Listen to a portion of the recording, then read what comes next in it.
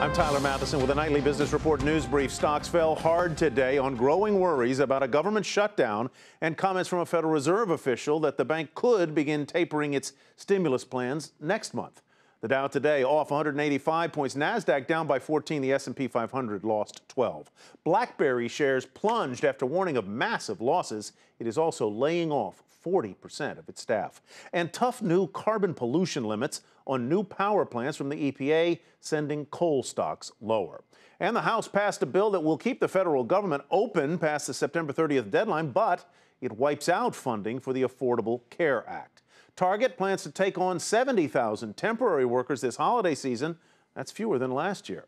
And tune in to Nightly Business Report right here on your public television station.